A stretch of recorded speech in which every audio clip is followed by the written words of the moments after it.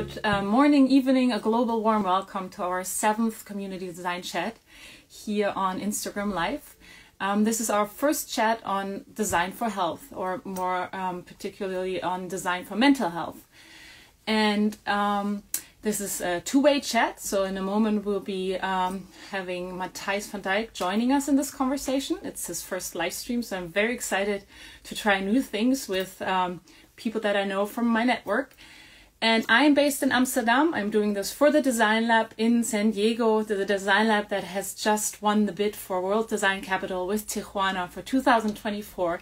I'm so happy for them. So those are the big news that I celebrate thousands of miles away as well. And I have the honor of to host this chat for the Design Lab as a community builder, a community liaison. I've done this since 2015. When they were just founded and thinking about how to grow and be in this world. And our chats are participatory. So anyone who's joining right now, I'm maybe waving at you. Feel free to ask your questions and critical questions, encouraging questions in this form here beneath in the comments. And if I don't respond right away, give me a moment. I will get back to them. I scan them as we speak. Today, we'll be talking about designing health during the pandemic also, because that's a context that we're looking at for the last 1 to 2 years. And let me invite our guest. Hi, Matthijs. Hi. Thank you for your time on a probably busy Monday morning. Do you want to introduce yourself? I did a little bit of the introductions that you may have heard or not to the general series, to the first talk that we're holding today about design for health. Yeah, in your own words, please introduce yourself. So I'm wearing a few hats, so I won't bore it too much with it. But it's I'm founder of Reframe Studio. I'm professor at Delft University of Technology, and I'm professor in Norway at the NTNU. And next to that, one of the founders of Redesigning Psychiatry, which is a collaborative between philosophers, psychologists, psychiatrists, designers, people who suffer from mental disorders. So it's a big group of people joining forces to think about the future of mental well-being. So this is just a short introduction to who I am. So I think we have to move on to the content. That's more important than myself.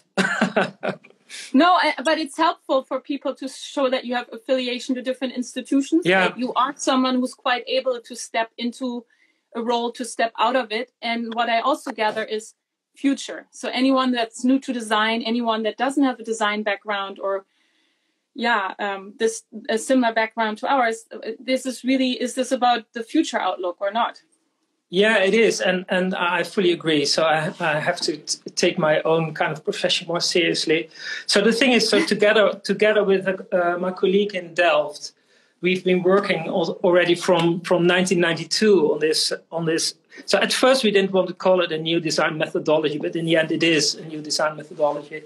Yeah, but it's a design methodology with which you can have more grip on the future and how to design for meaning and how to understand that what you're designing for is maybe not only to elicit individual concerns, but also collective concerns. So it's about understanding society as a whole. It's about understanding that society in the future might differ from the society as we know today. And therefore, before you start designing, it's really important that you embrace that future understanding of society, because otherwise, you don't know if what you come up with now is of meaning in the future. Yeah. So it's to create future proof or to avoid outdatedness. I don't know how to say it, but and of course, in principles to understand how to design for meaning. Yeah. You waved the pink book up, and I do have it here as well. When I was handed this book, you joked and said this would be maybe also just a computer stand, but I do pop it open quite often. So what this book I think has, it's called VIP Vision in Design. That's not a D, but a P. I love that. But it's really thinking about like what kind of future do we want to design for? Not just need-driven, request-driven, problem-focused, but like thinking big and wide. Yeah, exactly. It's about thinking about future possibilities instead of solving all problems of today.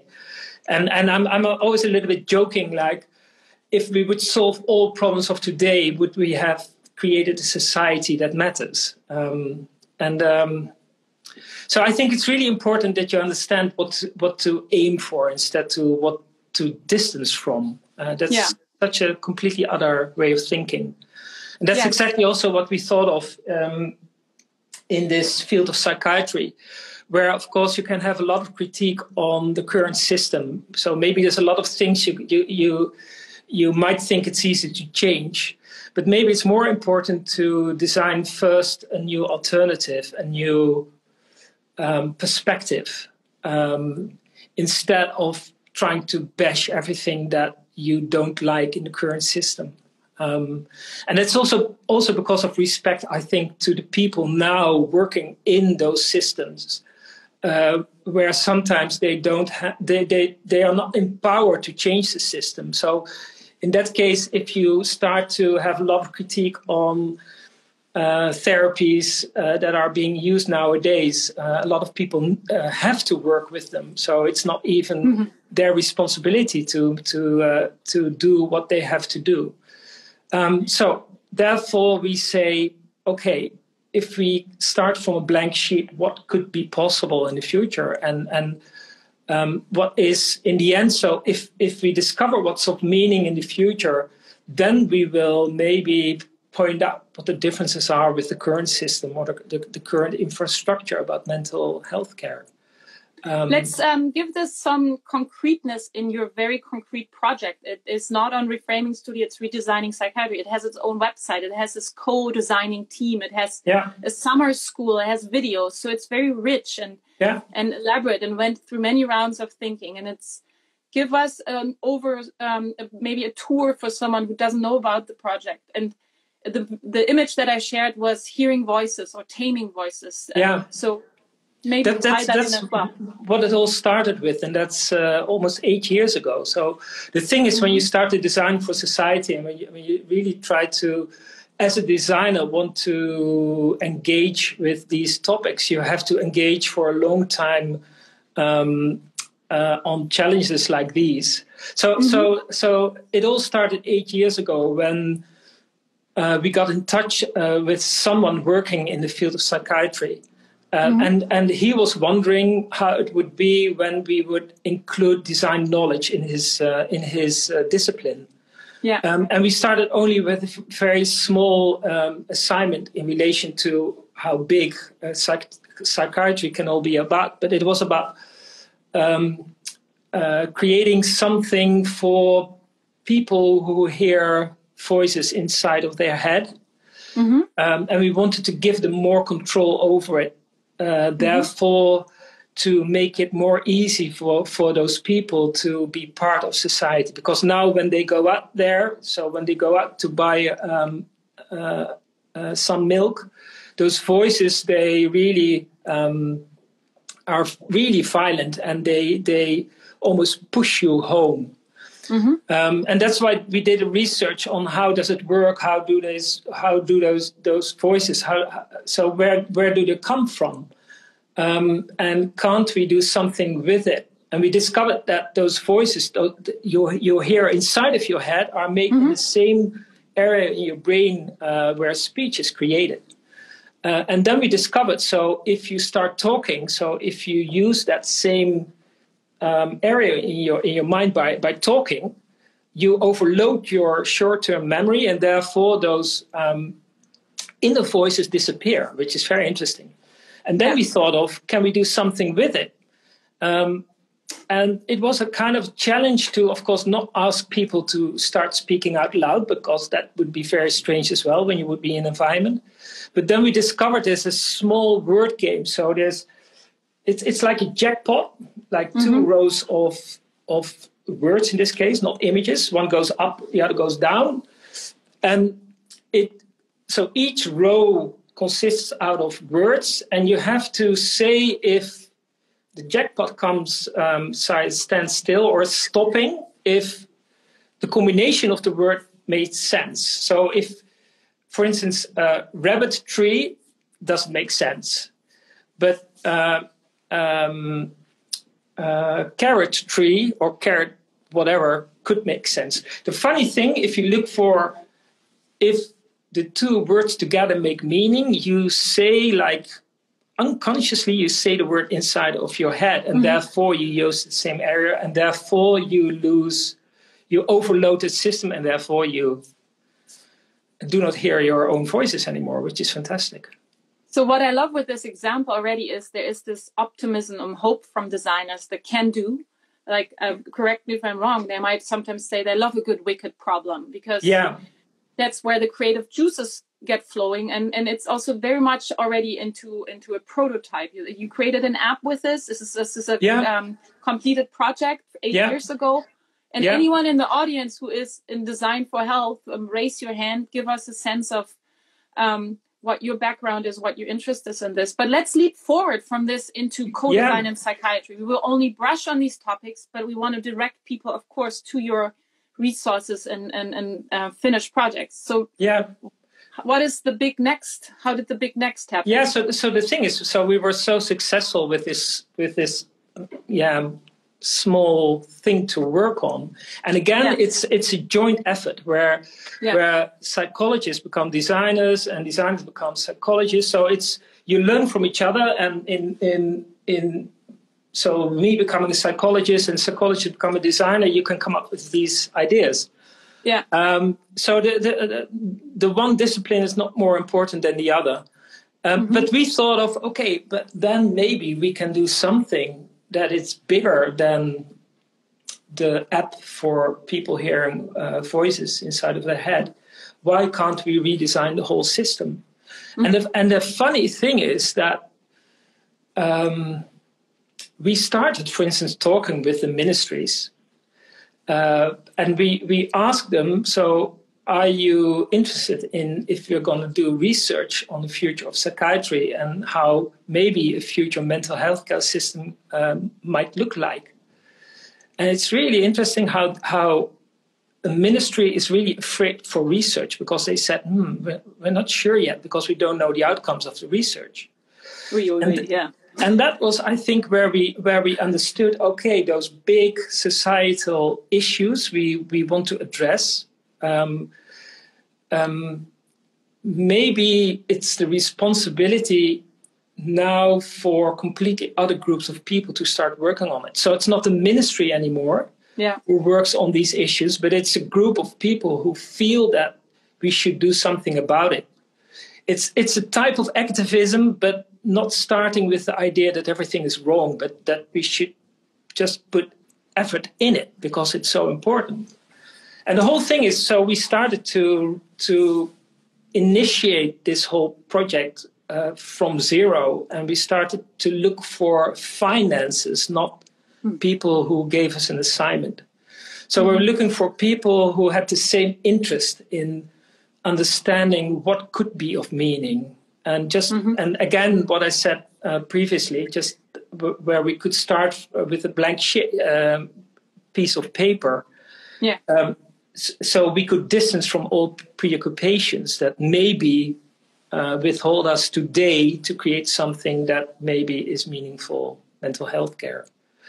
But again, it's this big story about being very ambitious, understanding that you take a specific role for society, you organize a group of people, and you try to get financed by institutes who feel that the research is necessary to start doing. So what I gather from this is the ministry wasn't maybe so enthusiastic in the beginning. The fear of research may be understandable intuitively for any person as well. And but then that you moved on with conviction, with a vision for something for a future. And you said, we're going to find the people that are in it. So if I look at the team of Redesigning Psychiatry, there's philosophers in there. Who else? People that are private psychologists? Psychiatrists, psychologists. There's people who are patients or who suffer from psychiatric disorders. Yeah. There's transition management experts. Yeah. And then you have people who do these things just in daily practice, but there's also a lot of professors from universities involved. So we always look for the combination between science on the one hand and practice-oriented working on the other. And it's the two legs of one organism. So, and we always look for, we see science as the means to prove that our ideas are right. So, and that's so important, I think. And so we created something. So as a relationship between science and practice, I think it's almost the ideal world. And in the beginning, so when we started the project, the research and the design or the more practice-oriented work was more one, so it was really easy to sell to the world. Now we're in a later stage, we have more difficulties to keep on financing the research part of everything. But financing the research. Yes. Yeah. The scientific research. Yeah. So so at the moment, so I have a role in thinking about the future together with a few other people within Redesigning Psychiatry. But at the moment, I think it's very important that we safeguard research for the future, because that's the easy thing to skip, isn't it? It's always, so they say, okay, we want you to work on these kind of assignments. So with the visions you created, so we're doing a lot of projects now with all the work we've been doing. But again, so we say that our lifeline is research. But I mean, this is a great way to increase the exposure of this project again to different circles and networks. If there's a clear ask, we can also post this later. If you're looking for funds for, research support on the order, I think, of several thousands. I don't know if it's the students that you want. What sort of? No. It's really high-end scientific research we're doing. So it's on the forefront of what you see happening in the scientific world.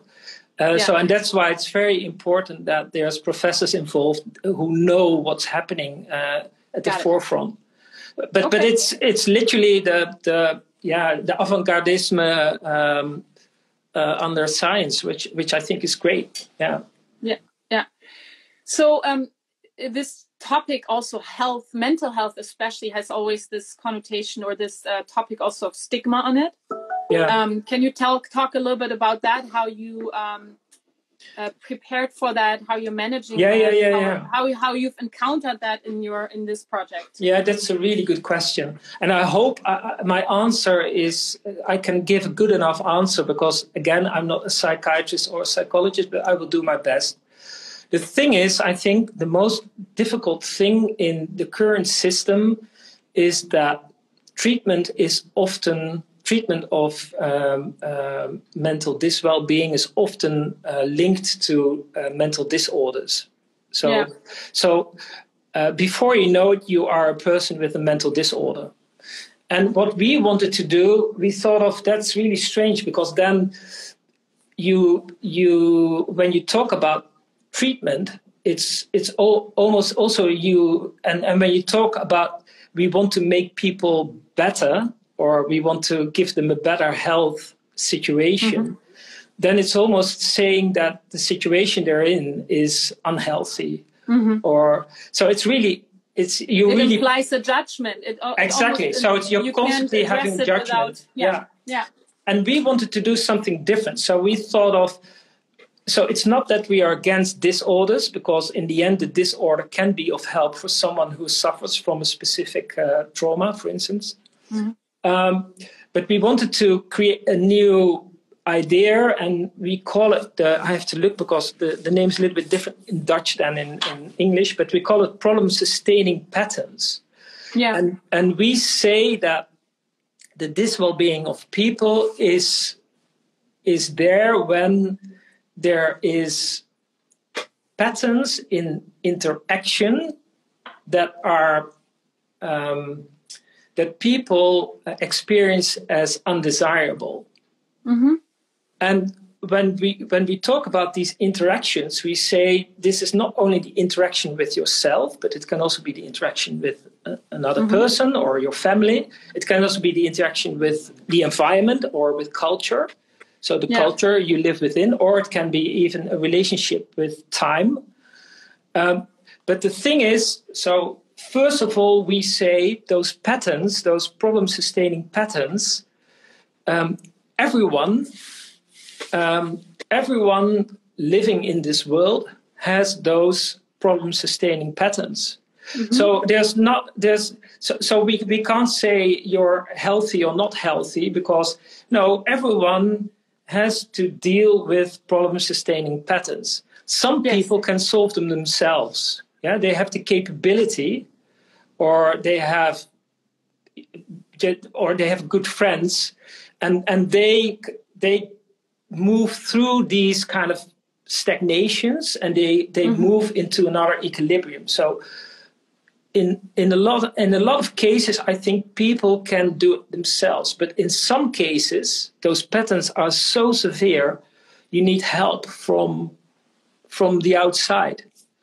And what I really appreciate is the different language you're also putting to this. Like as I am someone who has a background in psychology and then in family therapy, but I like the language of design for this too, because it is problem-sustaining patterns. That's completely different as a disorder. Everybody suffers from those problem-sustaining patterns. But when you can't move through stagnation yourself, you need help from the outside. And that's what we call treatment. Yeah. And then you can also say, so it is just something. It is a life-related concept. The problem-sustaining patterns, and the language is really, really important. And I follow Richard Rorty here, who is saying, so the philosopher, who's saying that a different language is more important for changing the world than having the good arguments. If everyone starts using different words, you can distance from a preoccupation that relates to old words, isn't it?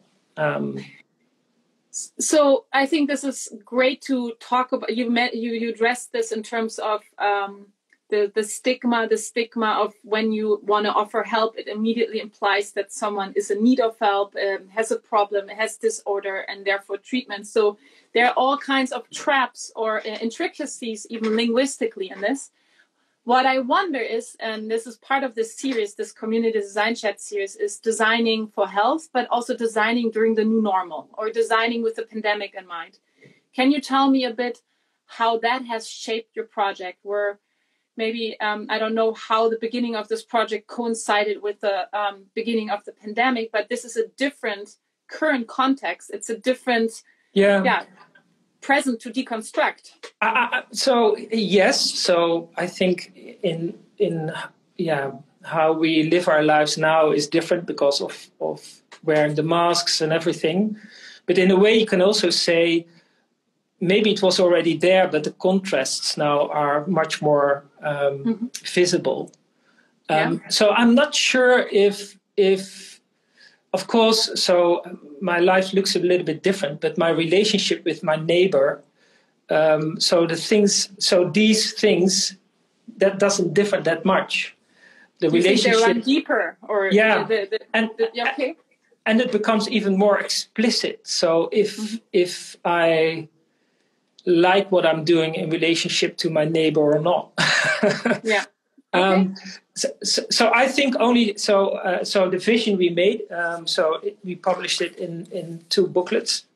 I think the vision is not very much of what we see happening now, but again, so in those specific behavioral on the specific behaviors we have to show now. Of course, I could never have predicted. No. But again, so the world for us. So when we described it for 2035, we described it as a fluid world where there's no grip anymore. So it's again, it's not far off what I'm experiencing now with because of the pandemic. Okay, that's also good to say. It is maybe not impacted so much by it, if I understand this correctly. It is maybe heightened even, or more exposed, or but these problems are older and run deeper and longer than something exactly. Yeah. Well, so a question I always like to ask to the people I talk to, as you're not just a placeholder, you're an individual, you're person in this, you design with empathy. What about this project kept you going and motivated and 150% in it, or may not? But what about this really relates to you as a unique individual in this design? Like, it is an architect is in its business for different reasons, and you're in this complex societal, especially redesigning psychiatry for your own reasons. Is there something you can share about that? So I think, and that also kind of relates to another project we're doing for another ministry, and the other ministry allowed us just to start doing the research. So it's not that all the ministries don't like the research we do, and they are not longing for the outcome even beforehand. But that project relates to the future of the rule of law, and it's also about democracy. Mm-hmm. And if you think about democracy and if you think also about the rule of law, I think we as a society do not understand anymore the basic meaning of it. So we understand the small little details of it because we're almost confronted. When we're confronted with the rule of law, it's because we had a speed ticket or something stupid. Yeah.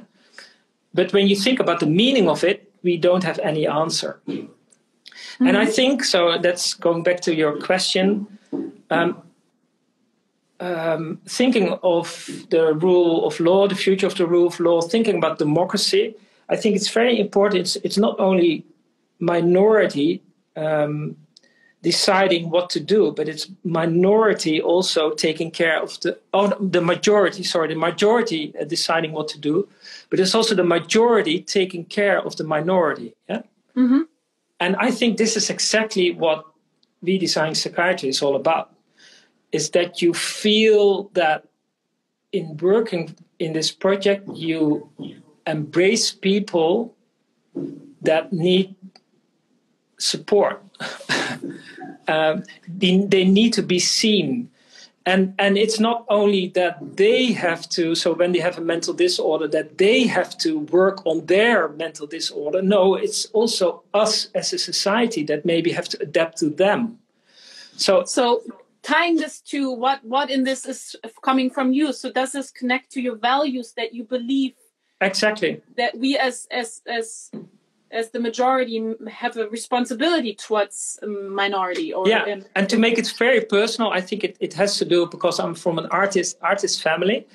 And of course there are minorities, and so they work the butt off, and they're not being seen, they're not being acknowledged by society. I think, so bottom line, I think this is what I'm defending. I'm defending artists. Yes. Through psychiatry. And through the projects that I do on the rule of law. So I thank you so much for sharing this. So if I understand this as people on the fringes, people as outsiders of the mainstream, they have a voice too. And how can we make them heard? How can we design for and with them? And I really connect to this topic also as in terms of prevention. I really like this idea of going forward and addressing topics head on and fantasy on. I'm coming from a family of lawyers, and they were always intervening when things were already at the stage where people were fighting. So I'm like, no, 5 steps earlier, please. Prevention, when things are smaller, it's so much easier to tackle them right then than no, but and I think this links really beautiful to one of the so we have 3 pillars in Redesigning Psychiatry. One of them is developing capabilities. So and one of them so one of the concepts is mental gymnastics. So we teach people how to deal with the body, but not with their mind. So why don't we teach children how to deal with frustration or negative emotions, things like that? Yeah. Because so in dealing with these negative emotions, of course, you understand also those patterns. You maybe you want to break through. Huh? So we say developing these capabilities is one of the big assignments for society. And then next to it, we say we learn so much from science and from the past that so life events, for instance, are a big are often a starter for mental well-being. So marriage, giving birth to someone, when you divorce, when people die. And the thing is, so that it is a kind of prevention. So you can create a safety net beforehand. So now we wait till someone, in the end, maybe has a completely breakdown because of whatever reason. But what we say, just create that safety net beforehand, so we know that there's a lot of things gonna happen with that person becoming a mother. So already be there. And if nothing happens, great. But if something happens, then there's something. And then the third pillar, so we say, based on all the knowledge we have and all the data we have on life events, we have to create these safety nets. Third is working on a therapy where you can deal with those patterns you want to break through. So there's interaction patterns that are undesirable. And then we say people, they tell stories. So we say storytelling for people is very important because the story they tell about themselves can also be the means to help them to create a strategy to move into another equilibrium. So I think it's such a fantastic project, and I feel a little bit strange telling this and then knowing those people who worked so hard on all these concepts. I just put on the table like, oh yeah, we have this concept. So this is a lot of hard work of 30, 40 people for 6 years. Okay, so I'm so glad you gave that credit. It's all the stories told also on your website, and you made this clear at every time we talked that you're just one person today representing the large team. It was a co-designing effort. Matthijs, we need to wrap this up. I want to respect your time. It's end of the day. You've given us a really good introduction. You made it personal. You gave us the pillars. I think people will be heading over to your resources now. I hope they will ask questions in the comments. And one question is for the English-speaking community. Is there plans to make this internationally more available in English or? Yeah, so it's a big dream. And tomorrow I have a meeting with an investor, an international investor. So yes. And the good thing, it's a social investor. So yes, we are very ambitious, but on the other hand, we need to be realistic. And we worked the last 6 years as a group of independent researchers and designers and makers. And now we said, okay, we need to make it more explicit. So now we are redesigning Society Foundation. So that's a good starting point to also for ourselves to move to a new reality. So there's a lot of things going on. We're in the middle of a transition ourselves. We're fighting with it. So how to deal with it? We're super ambitious. We see a lot of possibilities, but we still also know, oh my God, so how are we going to do it? But I mean, this is what I love about this.